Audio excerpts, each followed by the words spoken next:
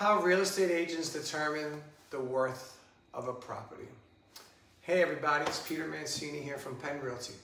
One of the most common questions I get from clients is, how do you determine what the property's worth? It's a critical question, especially if you're buying or selling real estate in a competitive market like NYC. Today, I'm going to break that process down of how agents like me assess a property's value with insight from the Wall Street Journal, the New York Times, and the NAR, the National Association of Realtors. You ready to go on this signature experience? Let's get it going. So, a competitive market analysis, a CMA. Let's start with one of the main tools we use to determine the property's value, the comparative market analysis, or CMA. According to NAR, the CMA looks at recently sold homes in the same area that are similar in size, style, and conditions to the one in question. We compare these comps to understand the market value of your home.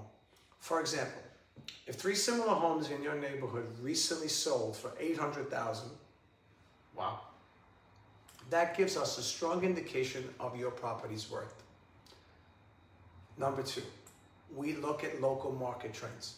It's not only about the comps. Understanding the local market trends is absolutely crucial. The Wall Street Journal highlights how factors like rising interest rates, which we've been going through, and decreasing ones, inventory levels, and buyers determine can impact a property's value. If there's a high demand but low inventory, prices tend to go up. On the flip side, if the market is saturated with homes for sale, prices drop. As your agent, I monitor these trends closely to make sure we price your property in line with the current market conditions. 3, property conditions and upgrades. The conditions of your property plays a monster role in its value. A property that has been well maintained and features recent upgrades, like a remodeled kitchen, new floor, can command a higher price than a similar home without those improvements. According to the NY Times, the return on investment, the ROI for home improvements, can vary, but kitchens and bathrooms tend to offer the highest returns. I'll assess your property and factor in the conditions of the key areas to ensure that we're pricing it accurately. Location, location, location. Of course, we can't talk about property value without mentioning location. It's often the most significant factor in determining what it's worth. NAR data shows that proximity to amenities like schools, public transportation, and shopping centers can significantly affect the home's value.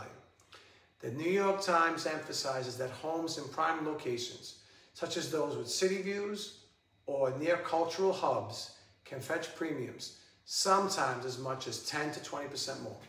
So whether your home is in a trendy neighborhood or a quiet suburb, location plays a major role in its evaluation. Number 5, you ready for this one? Economic and zoning factors. Now, beyond local market trends and location, economic conditions and zoning laws also play an influence on a property's value.